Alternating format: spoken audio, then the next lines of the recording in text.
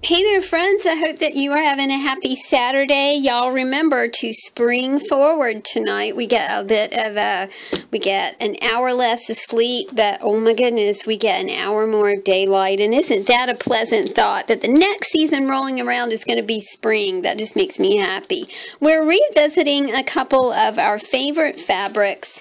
And this is about the end of Miss Peacock. There's not a lot of Miss Peacock fabric left. We sure have had a delightful time with Miss Peacock. I was really happy to hear that Miss Peacock brought a little luck to someone, brought a little happy to someone on a happy day. So that made me really feel good. I'm glad that Miss Peacock could make you happy. So let's take a look inside. The spine on this book is finished with cut glass beads, and I did very much like these. I don't know what that is, but it reminded me of the 100 Eyes of Argus. You know, that the peacock, that's where the peacock gets her 100 eyes on her feathers, or even more. I often wonder how many... You know, how many feathers does that peacock have? How many eyes does that peacock have? So let's take a look inside. This closure is a wee bit tricky, y'all. It was just so pretty. It's a filigree flower with a pearl in the middle, and I thought it just lended a lot of elegance, you know, to Miss Peacock here. I thought it made her just look super pretty. I think we've got some light issues here, y'all. Can you see okay? Okay. I'll twist around my light just a little bit. There we go. I think that's better. So inside the journal, we are starting, of course, with your story. And what is your story? Remember that your story doesn't really have to be about what has happened, but what is going to happen, or what you feel like should have happened. The story of your existence, the story of your life, the story of where you want to go or who you want to be. Your story is anything that you want it to be. We've got some pretty golden feathers right here for you. I really do like to start these books off with a splash of color. Here's something for you to paint or draw or color. I love this paper. Those are peonies, and you guys know how much I love my peonies. Mine are coming up. I went out yesterday to kind of check them out, and I'll have to take a picture and show you guys. They're like super red and really tiny, pushing up through the soil. They sure are quite beautiful. This is a magazine page to inspire you, and what do you know? There's a peacock on it. Lucky us.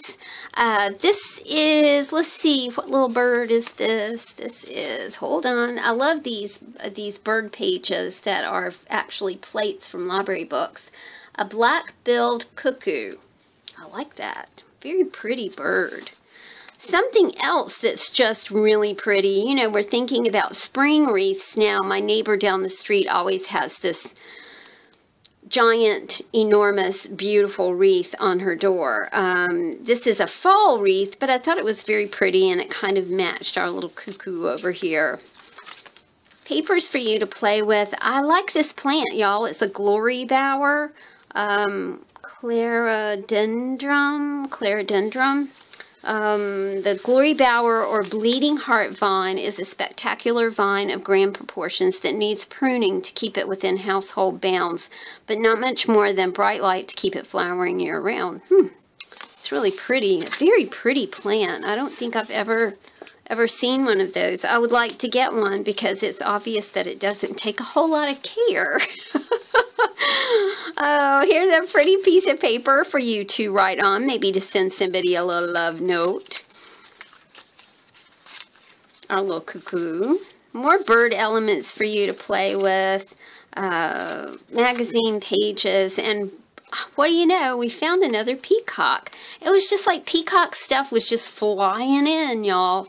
And it always amazes me how, when I start making my books, really they're our books because people send me things all the time, and it really does become co-creation, because without your elements, I couldn't create the books and we couldn't make other people happy. So these are pretty much our journals, y'all. But it's very odd how when I work on one, it seems like, you know, we know the blue bead story, right? You know, I needed blue beads, needed blue beads, needed blue beads, and boom, the doorbell rang and Miss Gail had sent some blue beads. And this was like a 5-minute thing, not like, oh, in the next day or so, Miss Gail sent blue beads. She sent blue beads that day, the hour, the minute I needed them. That's amazing, isn't it? We've got a Peacock right here for you. Peacock's kind of Art Deco, too. Have y'all ever noticed that? A napkin for you to play with. It says cafe. The art of coffee.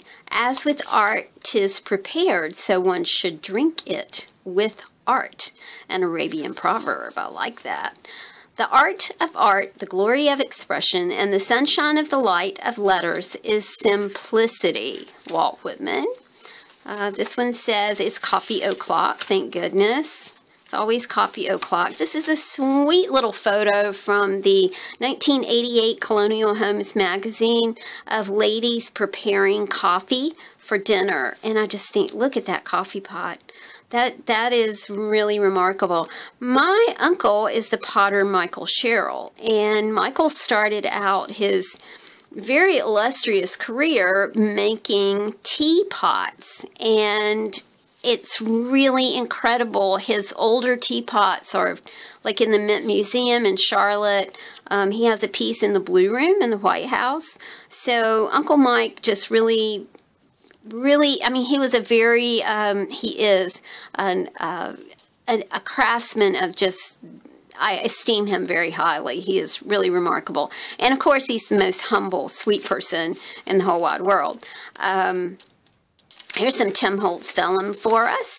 Some lovely things to just look at and yummy over. We've got a little bit of pasta sauce, some olive oil. You know, if we're thinking about coffee, we're thinking about things to eat with coffee, of course.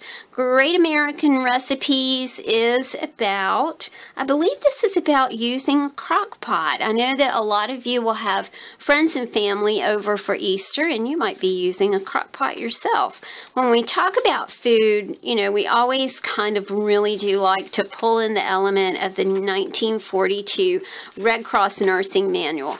And this is about the care of food. It is of great importance that the community provide for its citizens a safe food supply. For this purpose, all bakeries, groceries, markets, shops, stores, and storage houses should be closely supervised and required to protect food according to sanitary regulations. I love the Red Cross Nursing Manual because it's about so much more than nursing. It's about health and well-being and mental health. I really do love it. 1942, that was a really smart time. And of course, we've got the 1960 Audell's DIY kitchen.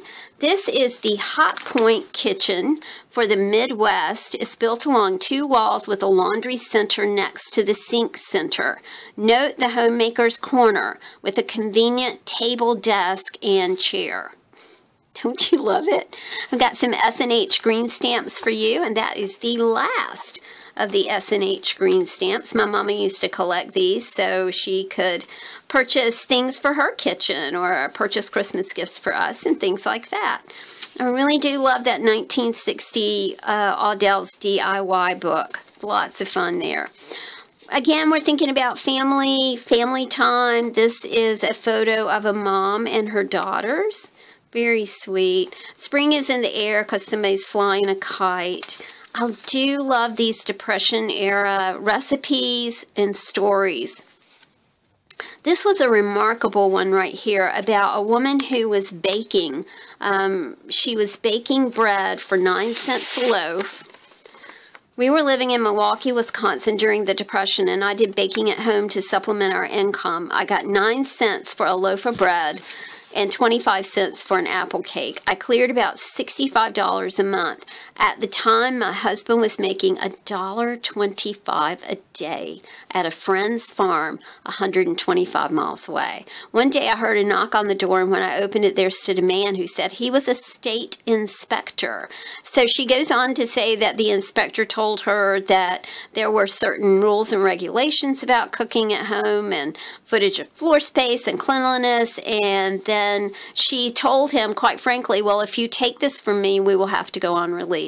But the inspector was very understanding and said everything was perfectly sanitary, and she continued her baking for the next 2.5 years. So we're hoping that after 2.5 years, things were better for this family. I think that the Depression was a time of incredible industry. I mean, people just got up, man, and started doing and started figuring things out, and how to work and how to make money, just like this woman baking bread. It's just a remarkable time. It's a generation with a lot of pluck and ambition. This is the other part of the kitchen. Isn't that just beautiful? I just think that is really incredible. So kind of peaceful, isn't it? Coffee and friends, the perfect blend. Share the joy and the grief. Friendship redoubleth joy and cutteth griefs in half. Sir Francis Bacon. I like that. Here is just a little, it's just a paper, y'all, that I was very fortunate to get coffee cup stamps and cocoa and coffee bean stamps from friend Donna. So I thought you guys might like to tear these apart or color them and put them on ATCs or whatever. A piece of packaging for you to play with. More pretty colors and pretty washi tape. Man, I like that washi tape. It just makes me happy all the day long that I use it. And now we're getting into a little bit of travel. Are you guys traveling anywhere this year? Are you going anywhere for spring break? Oh my goodness, once my mom and my sister and I and our nieces went to the beach for spring break. Oh my goodness, that was not a good idea, y'all. That did not work out well. We had to move our room several times, so it was just kind of a wild time. But this is a map of the entire United States. So where are you going? I hope that you are getting to go somewhere. The Virginia Museum of Fine Arts is right up the street from us, and I love to go there when I get time. This is a little key envelope for you and a little key to alter, since we're talking about travel and hotels and things like that. The Virginia Museum of Fine Arts has a huge exhibition. Well, I say huge. I think they have the largest collection of Fabergé eggs outside of Russia. And I did go there several years ago to see that exhibit, and it was unreal. And now they've created more onto the exhibit. It's a bigger exhibit space. This is from Barboursville Vineyards. I don't know, I guess it's in Barboursville, Virginia, I'm not sure. It features an 1804 inn and several out parcels. They're just so pretty, y'all, and I knew that you would really enjoy those photos. This is a map of Richmond and the surrounding area. More from the Barboursville Winery. Look at that room. Ooh, it's just very elegant, I think. And this is, oh, I couldn't believe it when I ran across this. There you go. There's a peacock in the Museum of Appalachia. Now, of course, all of these travel brochures do fold out in their entire brochures, so it's fun to just kind of sit and look at them and see what you can see and maybe places that you'd like to go visit. And each brochure is folded in a fashion that it makes a pocket. But if you want to take the entire brochure out, just take the washi tape off and you've got the whole brochure to, to even play with and make some art with. Here's a little bit about West Virginia and the Hampton Roads area of Virginia. Again, the Barboursville Winery. Good gracious, it's just so gorgeous. It's funny how wineries have really been you know, wineries are now, here's the Fabergé egg exhibit information, are, it's like ecotourism, you know, agritourism, where people used to just grow things and be on their farms and manage their farms, but now tourists come to their farms and kind of check them out and have the experience of being there. I work for a small family farm, and, you know, we're into ecotourism. We have school groups that come and visit and that sort of thing, and we have festivals. We have 5 festivals a year, and they're a lot of fun, and it's a very interesting trend, you know, the whole ecotourism, agritourism, the touring of breweries and things like that. This is our fashion, little fashion insert here. I have to read this to you. I love it. This is from the J. Peterman catalog. It says, "Be tasseled." In the 1600s, if you didn't have tassels, you might as well be dead, mon chéri. And not just any old tassels. French tassels made by the French passementeers. Oh yes, you had to have the right tassels in order to clarify your elite status. God forbid a comté be confused with a marquisate. I don't know what that. We've left all the bourgeois refineries and kept the tassels in creating something far more flirty and fun than stuffy French nobility. Did you know that? It's like your status was determined by your tassels. I did not know that. Oh, that's a pretty good one right there. Had no idea about that. I'm going to see if I can get this back in here, y'all. I thought that was so pretty, and you've got a little surprise in the back of this book, so I'll show you that in a minute. Speaking of tassels, this was a beautiful piece, y'all, from a fashion magazine that featured a guy. Look at that. He's an Indian guy, all done up in gold, and you can see his peacock feathers in the back. You know, peacock feathers were used as fashion decor. Very, very pretty. All going up his tunic here. Gorgeous. A little bit of bling for you. I know this is a Christmas tree, but it's made up of all different kinds of bling, so you can play with that. Tim Holtz vellum, pattern paper, lots of pretty papers. Look, please, because there's something in there for you. Something in that pocket. More pretty papers to play with. And, of course, I put in some tassels for you. Now, I think these are the very fancy tassels, and it means that you are, let's see, you're a princess. Nope, you're a queen. You've got these kind of tassels, so you're a queen. There you go. I put some more fun fibers in here for you. Got some sequins and some braiding. The whole thing just looked very Indian-ish, you know, very Middle Eastern. When I taught my my English as a second language students, they bought me a sari, and I wore it. I wore it quite often. I absolutely loved it. They also bought me Punjabi, which is the tunic and the pants, and it was just, it's gorgeous. And people will go, "Why are you wearing that?" And I'll go, "Because I love my children, and I like to wear their ethnic dress. I think it's important. You know, I think it's respectful." And our next signature has a beautiful little dragonfly on it. A chipboard piece that says magic that I just love. A little piece that says you rule. This is a pocket full of fun for you. Some painty papers that I made into a bookmark. This is the pages from The Incredible Journey, and sadly they're gone. They are gold-tinged papers. I don't know if you can see it or not, but they are edged in gold, and they're just so pretty.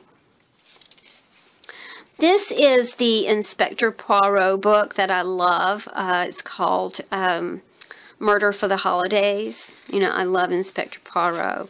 And some Chinese text for you. This is a French dictionary page. 1952, I believe, is this one.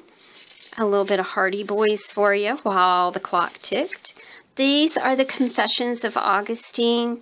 This is why I love text so much.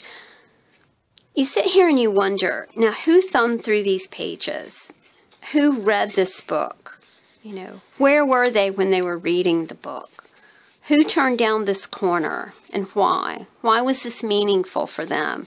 It's so intriguing to think about things like that as you're working with text pages and as you're working with language.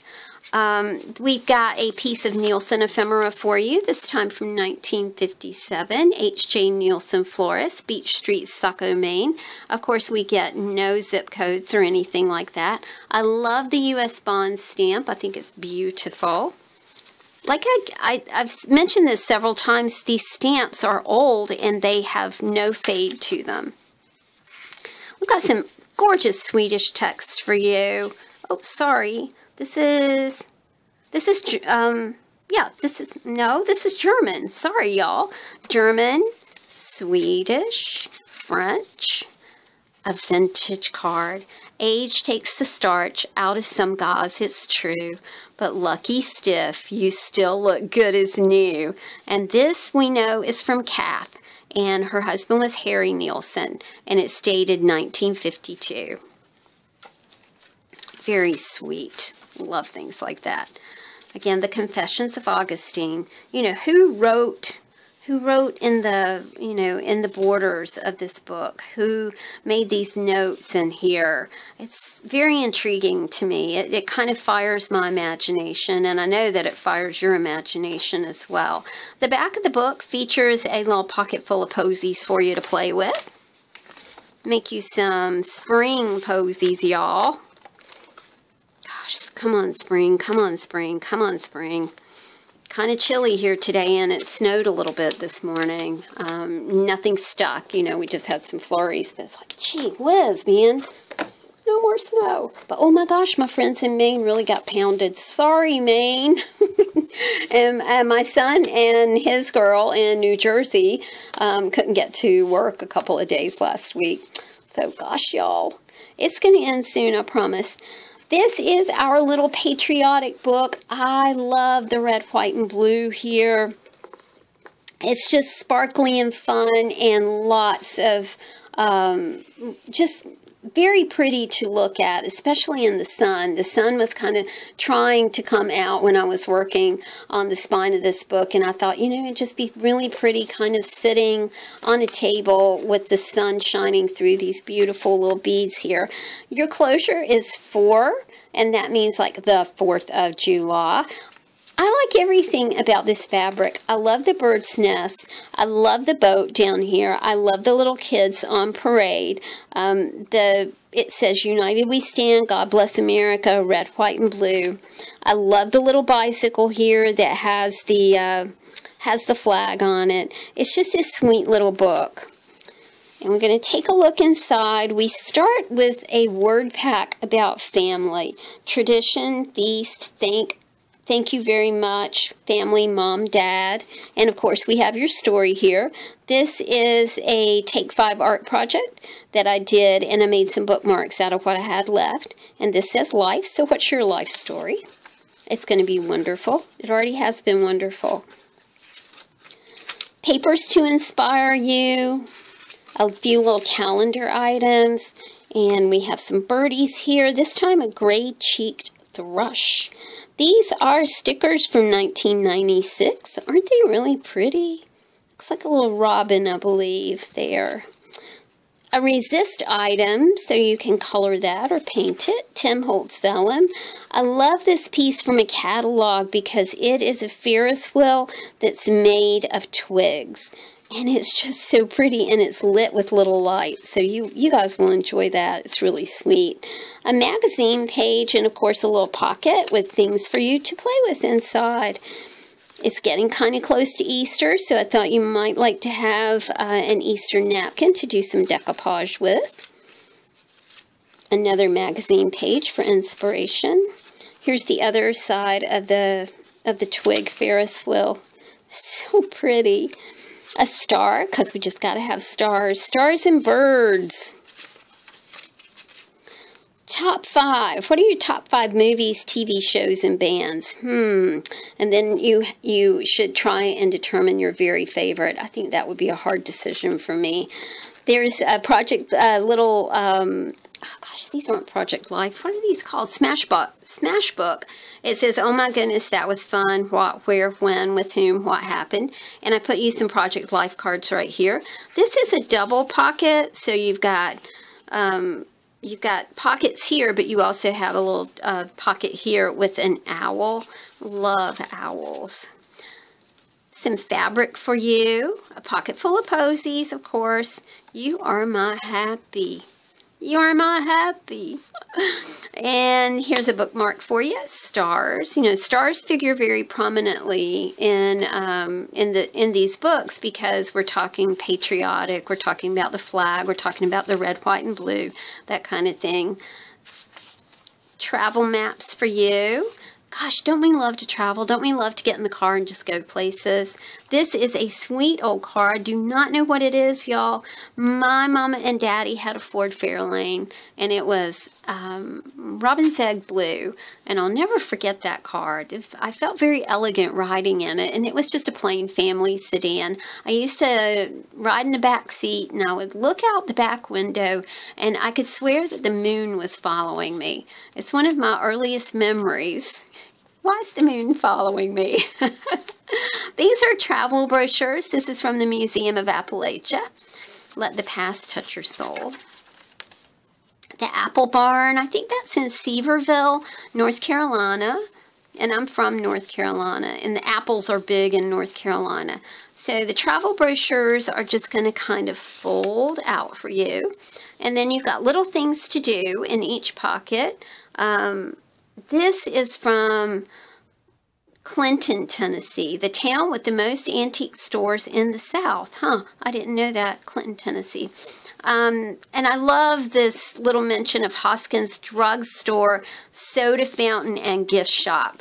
When my kids were little, I would take them to the soda fountain. It was called Belmont Drug. And get them an orangeade and salt and vinegar potato chips. Now, when they were older, they could go down there by themselves after school. And we kept a tab down there. So when the kids wanted to go down and get a soda for themselves or their friends, then they were at liberty to do that. And it's funny because when we went down there to pay the tab was on an index card. So you just told the person your kid's name and they pulled out the index card and then you paid the tab. That's small town living, y'all. Well, small town living, it's very humble living and wonderful living. Because we just got to have a little scared looking kitty cat. A map of Texas and the Gulf of Mexico. Painty papers for you. These are like tagboard cutouts. They're very, very pretty. This is a bookmark that I made. This is a technique that I like to call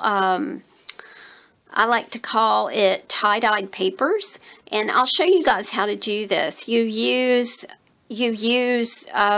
old photograph paper, and you make your own smudging tool and stamp it and stamp something onto it. It's a lot of fun, y'all, and we'll do that as an art tutorial one day soon.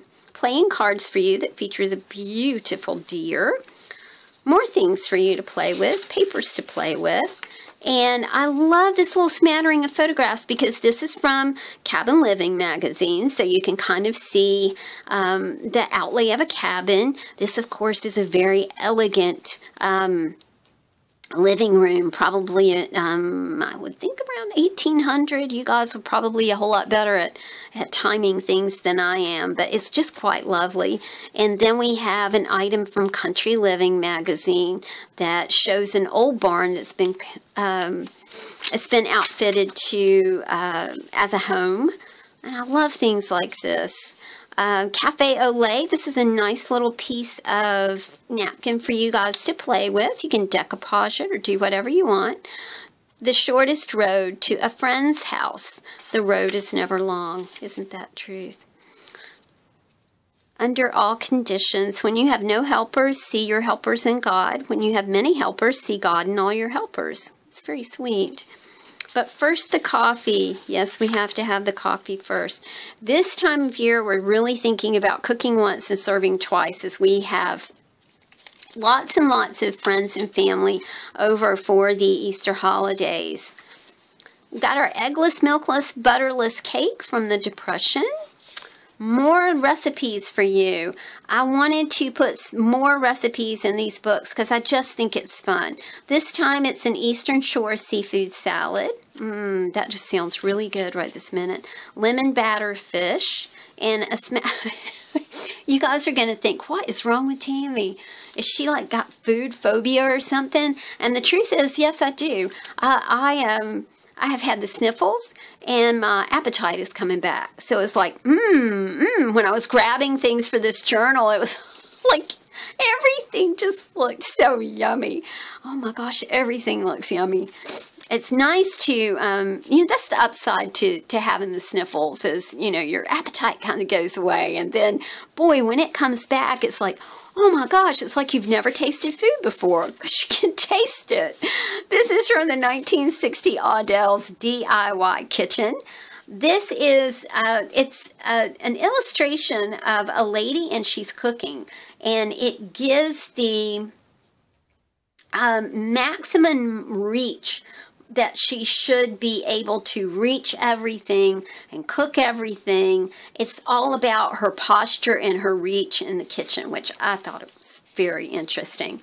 And of course, the 1942 Red Cross nursing manual is about proper posture. When the body is held erect and in proper balance, all the internal organs are free to do their work, and the processes of respiration, circulation, digestion, and elimination go on without interruption or interference. I can see all of you like straightening up right this minute. I just did it myself. I just kind of rearranged myself on my seat here, on my little chair.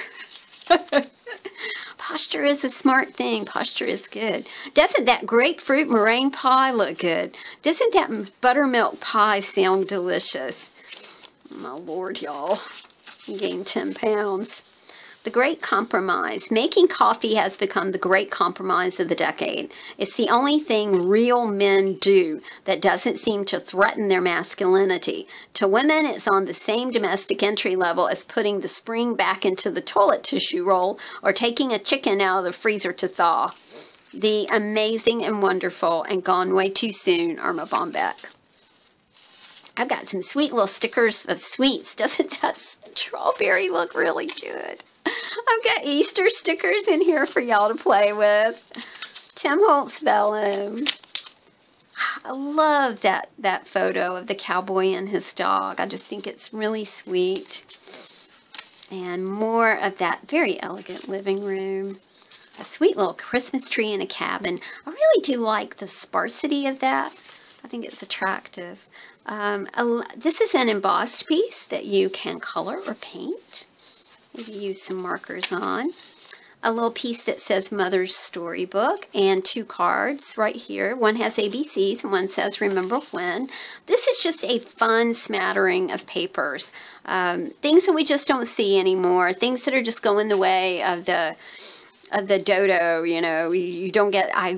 I've told you guys this at CVS, there's no receipt. They send it to your email. It's like, I just don't like that, man, because I like to keep my receipts. I like to look at them, be sure you're not overcharged and things like that.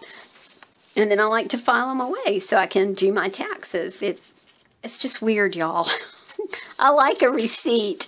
These are phone call message things. A check register, we don't have that anymore. Stenographer's paper. A timesheet. This is the cross-section paper that we've talked about being so pretty around the edges. This handwriting is magnificent. The way that the numbers are all just beautifully done. And a physical calendar. Do you guys keep a physical calendar? This is from a planner that I never used, and it is a little story about prayer. name, address, city, and phone. You know what I did the other day, y'all? I tried to remember the address of everywhere that I've ever lived from the time I was a child. And that's a really good brain exercise, y'all. So maybe you can use this little thing as just a, exercise your brain. Try to remember all of your addresses. People in history, I kind of like this because it was an old picture of Fidel Castro. And he just looks very debonair, y'all. Really remarkable. Of course, we've got history, we've got science, we've got math. I love these books because they totally remind me of being a teaching assistant. These are from 1972. I love the papers. I can see you guys doing a whole lot with these. A little bit of steampunk, well, that's hard to say, steampunk paper for you. A top 10 list with the number 8. This is resist, so you can paint it or marker it or do whatever you want to with it. I still keep a physical calendar too. I cannot do that phone thing at all. And a little pocket. This says my Easter basket is filled with thoughts of you. More things to play with. A whole pocket full of Easter stickers and quotes and things like that right here. And the Incredible Journey. And we are done with the Incredible Journey. You can see the gold on the papers here. I'm never sure if y'all can see that or not. It's very, very pretty. And some English text. Chinese characters. A French dictionary, 1952. The Confessions of Augustine, which were written in Latin, but they do have an English translation. Quite lovely. And then we have our German, Swedish, and French text. A little bit of Hardy Boys for you. As the clock ticked, while the clock ticked. I love this card, y'all. It says, love to my daddy. And his little overalls are flocked. And he's got his little can of worms out here and he's fishing. I suppose all daddies are pretty fine, but I know for sure that the best daddy's mine. And the little fella tried to sign his name for his father for his Father's Day. And this is 1953.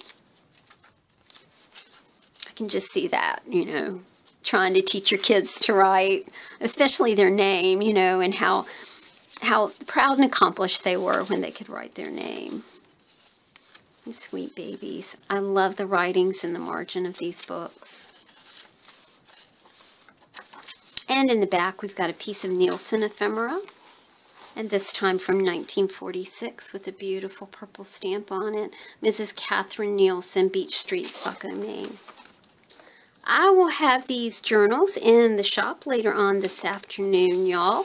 And I've got another batch cooking. Just took them out of the oven. I'm kidding. I don't cook the journals. It's just sometimes it feels like it. The process is kind of about the same as cooking something. Oh gosh, I hope you guys have a wonderful Saturday. Thank you so much, y'all, for supporting my Etsy shop and for supporting my YouTube channel. I love you guys bunches. Have a wonderful day. Bye.